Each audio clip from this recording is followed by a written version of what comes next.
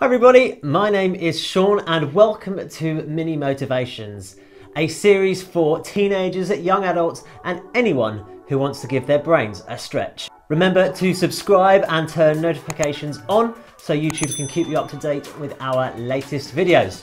Let's dive into this week.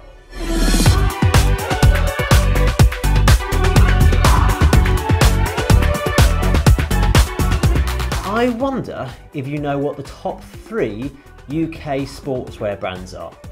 Have a think. A few moments later. Okay, so they are Adidas, Nike and Puma. I was given a Nike hoodie when I was a teenager, but that was at a time when all the chavs and roadmen used to wear them. And let's just say I was pretty high up the geek/rocker scale. These days, I'm brave enough to wear it again. Instant upgrade. Although way too hot today to be wearing a hoodie, so let's get rid of that. Now, Nike have this well-known slogan, "Just do it," which is lovely and catchy, but doesn't really reflect the reality of life. Nothing annoys me more than when people say, "Get on with it, don't worry about it, you'll be fine," when they don't know your current situation.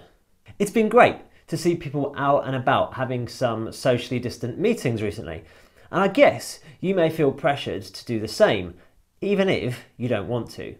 For the estimated 1 in 8 children and young people in the UK with a diagnosed mental health difficulty, that's 1.25 million people, we might feel really restricted by what we can do.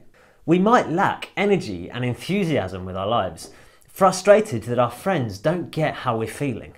It's so important to look after ourselves right now, as well as to be on the lookout for other people. You could argue that Jesus, the central figure in the Christian faith, had the original lockdown experience, spending 3 days dead in a cave.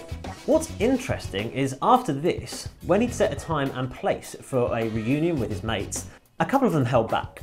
They weren't sure about giving their all to this situation. That's what I know lots of you feel, or you might know someone who feels this way, when having to see other people. Fears about being judged, that people have changed, that you've changed, that you won't have the words to say, that it'll be awkward. Dealing with anyone after circumstances have changed, such as being in lockdown for months, is a risk. As I celebrated my fake birthday at a festival last summer with our youth group, yes, I still don't understand it either, there was a sign on the edge of our marquee with the phrase, "Take the risk or lose the chance." 50p from Poundland, if that gives you an idea of the quality. It was a great way to stir things up and encourage people as we dealt with crazy challenges and varying levels of quality banter. But I've got mixed feelings about how it applies to our own lives. I think it's obvious that we should try to avoid taking risks with our own health and well-being, especially at this time, avoiding drugs, reducing alcohol and smoking, blocking toxic social media accounts, practicing self-care and healthy coping mechanisms, not taking risks when it comes to sex and relationships.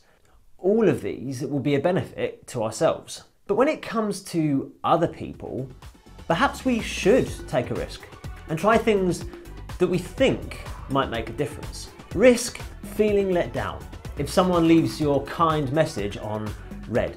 Risk feeling embarrassed if you drop a gift off to someone and they don't answer the door. You never know the full story of someone's life, no matter how close you are. Take that risk, knowing that it'll probably make someone's day. But remember, today only happens once, so don't lose the chance.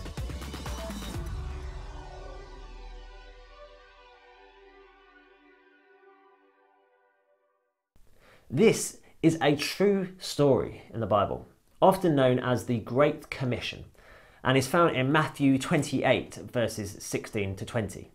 It's in this moment where people are reluctant about risking themselves totally for God that Jesus gives them the challenge to go out and tell others about him.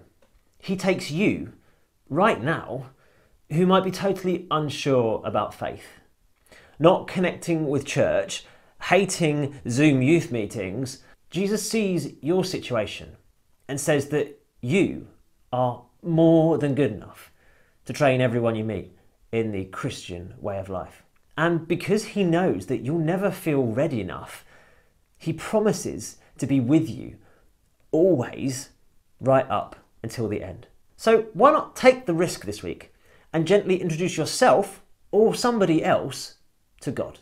Thanks for watching. Leave a comment to let us know what you thought and give a thumbs up if you've liked this video. Why not share it with your friends as well?